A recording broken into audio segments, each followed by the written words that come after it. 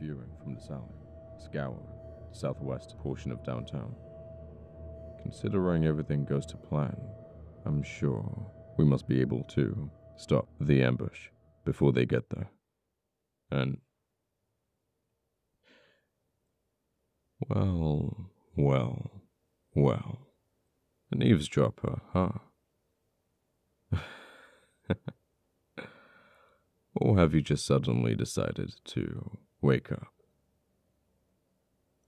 Granted, it's quite difficult to tell the time in such a dark facility as ours. Well, now that you're awake, I'll be handling this one. Agents, if you wouldn't mind leaving us on our lonesome for a few minutes. I got this one.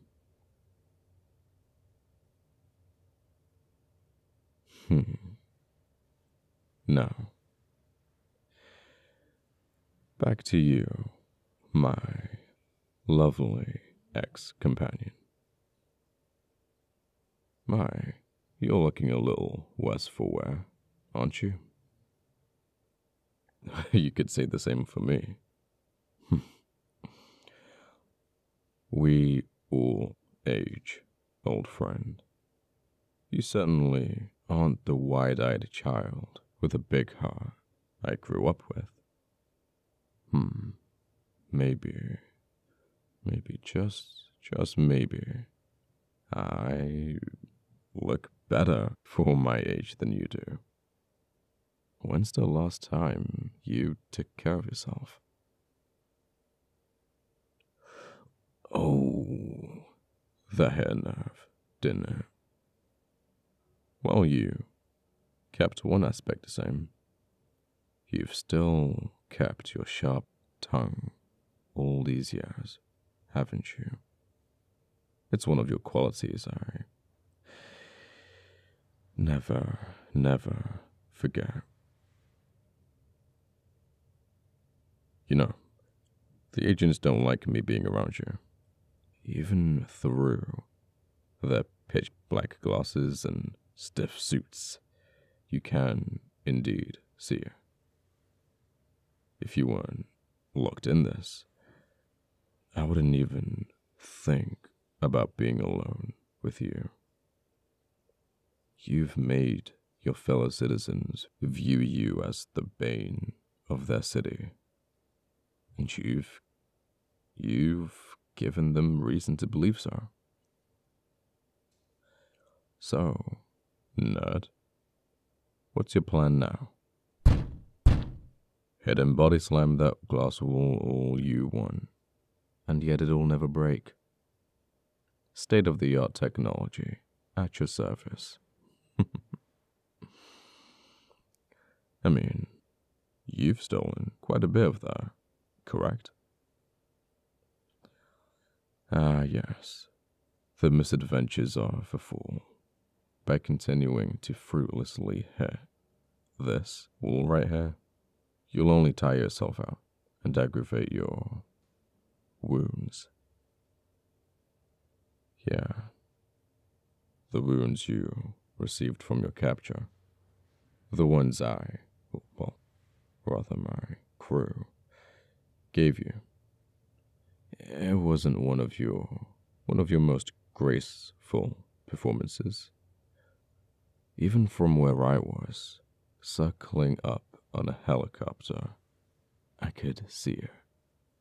I could see all over your face and your body. Humiliation. Being manhandled like that. Not quite you, was it? There was something else beneath your mask too. Fear. Thick, saturated fear. You'd finally met your match, hadn't you? I've seen it enough to know. Fear can make even the most experienced villain commit an erroneous move. However, you were lucky. lucky enough to retain some of your skills. Well, it is quite mean of me to say it was all luck. I gotta hand it to you. You've always been quite the artist.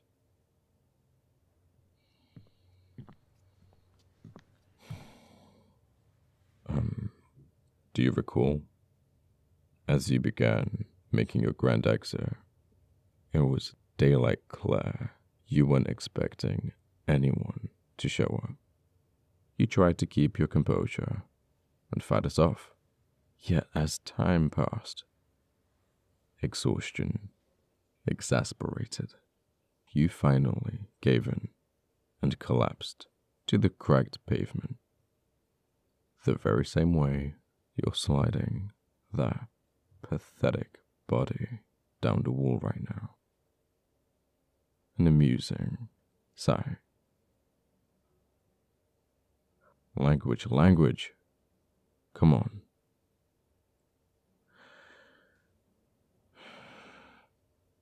This wasn't you.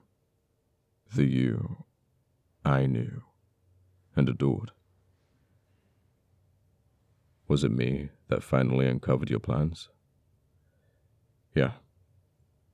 Yes, it was. Honestly, the person that knows your flaws more than anyone is me. You could say that I felt a bitter tangle of both satisfaction and, well, remorse. Yet I couldn't help but become entranced by your plans. They were so intricate and intimate, and it was like I was seeing something meant for someone else. Still, I could tell you wrote them. It was as if we were still studying in the lab back in college, with your clean and overly organized way of writing all of your notes. Prior, however, I've seen you countless times on the news as you unleash brutal assaults, cold and calculating. I've studied your tactics, gear, every action, every bit of your theory, and no, I don't stalk you. It was merely observation. Don't get it twisted. Am I happy, you ask, for finally capturing you? I want to be. I want to force myself to celebrate, to receive all the glory, to be bestowed a Medal of Honor. But I can't bring myself to wholeheartedly want any of that. All I desire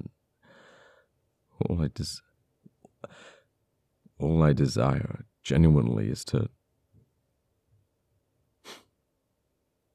Nothing. Doesn't matter. Even as you glare into my eyes and furrow your brow, your eyes are the very same I've always known, full of determination and some kind of spark. But now they carry a new kind of look, realization.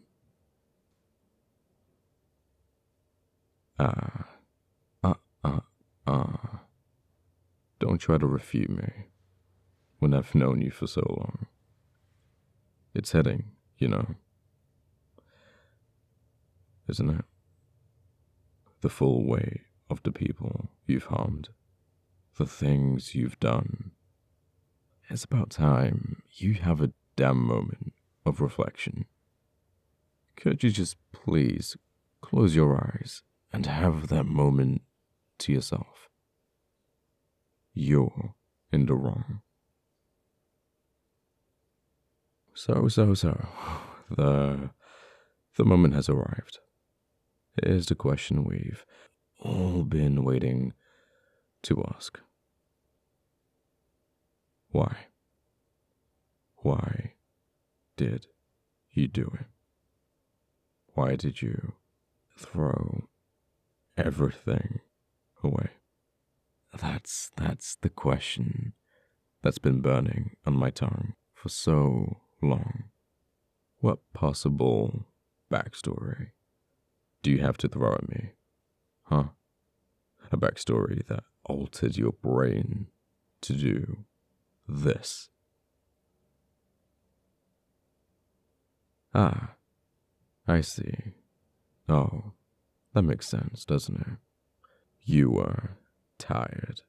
Tired of people having overly high expectations.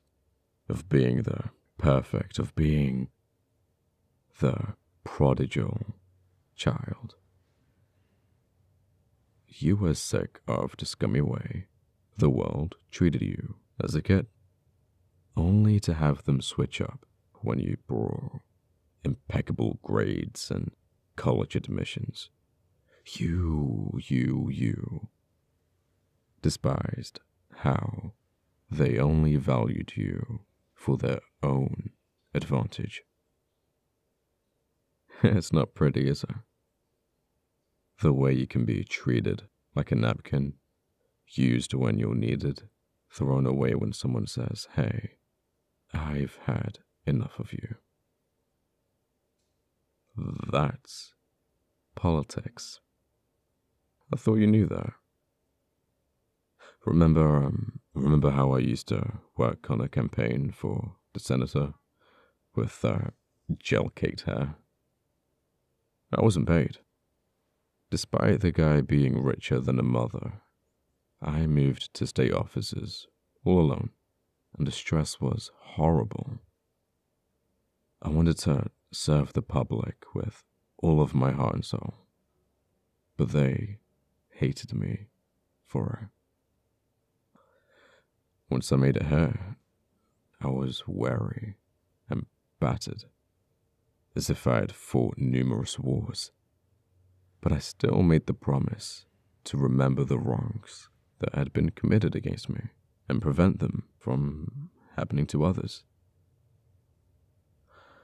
Not to worsen what was already wrong with the world.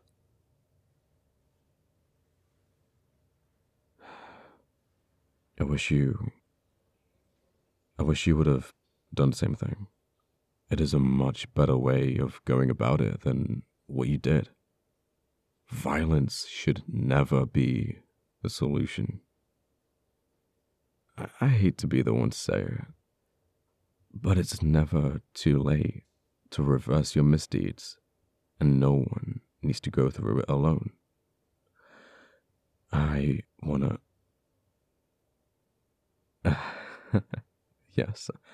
Yes, I'll spit it out if you let me. I want to help you. I want to be by your side as you mend your errors and pick up the pieces of your life.